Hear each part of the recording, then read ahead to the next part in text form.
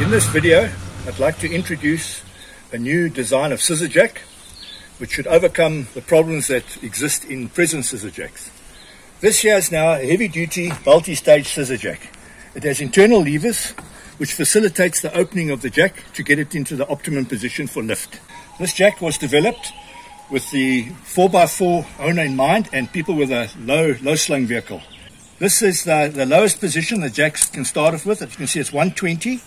It can actually jack from 120. Maximum height is 440. We'll show you now. Now that's maximum height. Maximum height, as you can see, is now 440. So the range of travel of this jack is 320. That is the effective lifting range of the jack, from 120 to 440. There's a general misconception with scissor jacks. Here you have a over-the-counter scissor jack, certified at 2 tons. On the box, it tells you the minimum height is 98. By printing 98 on the box, they're implying that this jack can operate from 98. This is strictly not true. This is a jack at 98. There's no way this thing can lift from that position. Trying to jack this jack from this position, you can understand that all the force is trying to compress the jack. There is no lifting force when you're turning this thing, the screw. There is no lifting force at all. Okay, now if you look on the fine print on the jack, it'll actually tell you there what its effective range is. It's a working range is between 320 and 440. The jack is now set at 320. You can see it's nowhere near 98.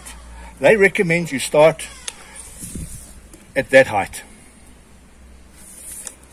Now I'll show you at that height. If you're going to try and lift this vehicle, this is a Toyota Land Cruiser. If we had to put this jack underneath and try and lift this jack, the vehicle with this jack, you can see it's nowhere near the car. It just won't work. To put this under the axle also won't work because there's no space to actually crank the jack. So you're looking at putting it somewhere here, but it's just not suitable. So the only other option now for this jack, if you want to use a jack like this, you'd have to use wooden blocks. Okay, here are the blocks. Put the blocks under the vehicle. And obviously now we'll have to lower it a bit to get it to fit. The jack is now at about 200, double the height of the lowest height that they mentioned on their box. Okay, so now I'll demonstrate this jack at that position and just see how we go.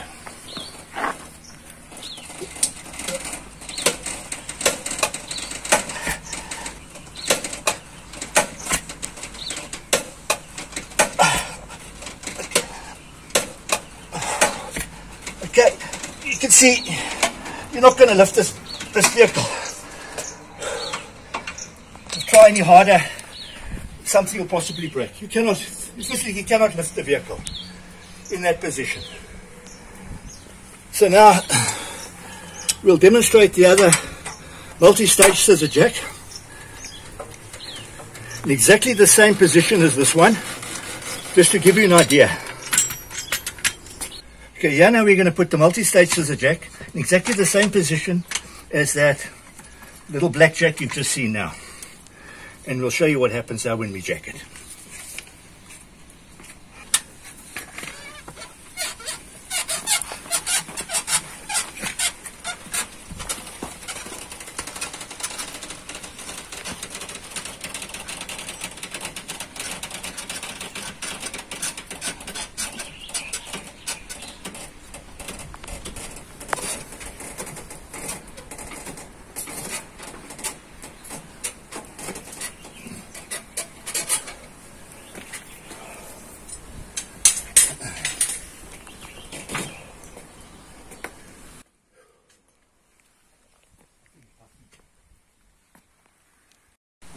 As an alternative, you can use a ratchet bar.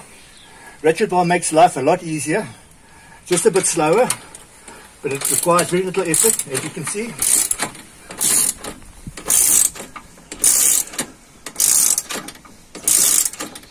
The ratchet bar really makes short work of it. Okay. There's an extension piece now, which is in the process of development. It's just an idea right now. It's a prototype. This just fits on like this with a little thumb screw. This just adds height to the jack so that you don't have to block it. So I can give you an idea. Now this is a particularly high vehicle. This thing is, I don't know, about maybe 500 off the ground. I'll just show you now.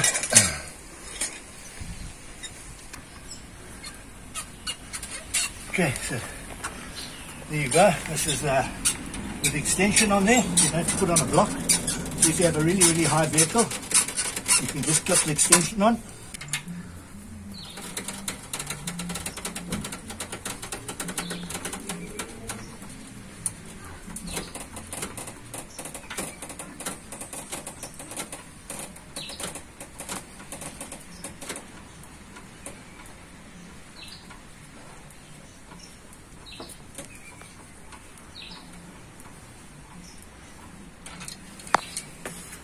There you go.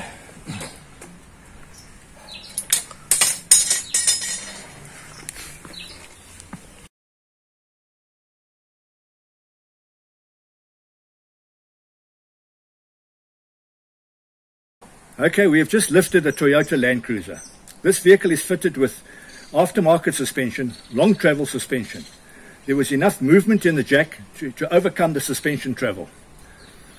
The fact that this jack could lift this vehicle means it can lift possibly any other 4x4 on the market. Okay, a great feature of this jack is that you no longer have to climb underneath your vehicle to jack it. It's not required that you jack from your axle or your suspension. You can actually jack it up against the body, like you would jack a car. The ease of jacking now is it means you can just put it in against your chassis, the side of the car, don't climb under your vehicle, and jack it. I'm sure all you Ford F-150, Dodge Ram and Silverado owners will appreciate this feature. I see you guys battling to climb under your cars to try and jack it from the axle, and here you go, here's a solution for you.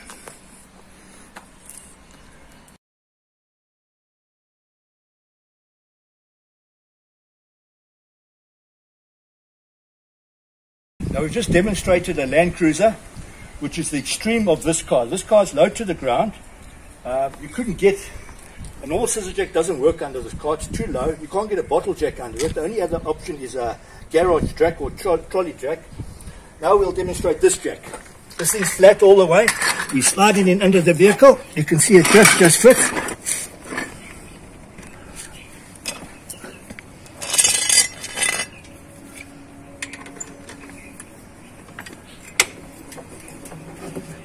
We'll check this vehicle up.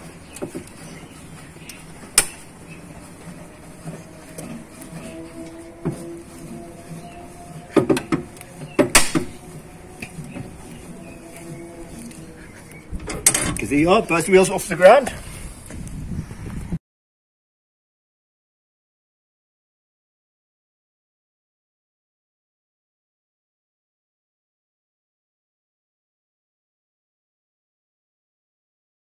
The summary here is you want to jack a low slung motor vehicle.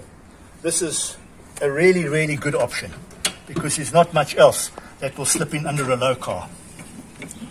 And you can jack this anywhere, on the side of the road, on a rough pavement, it doesn't matter. You don't have to be in a garage environment.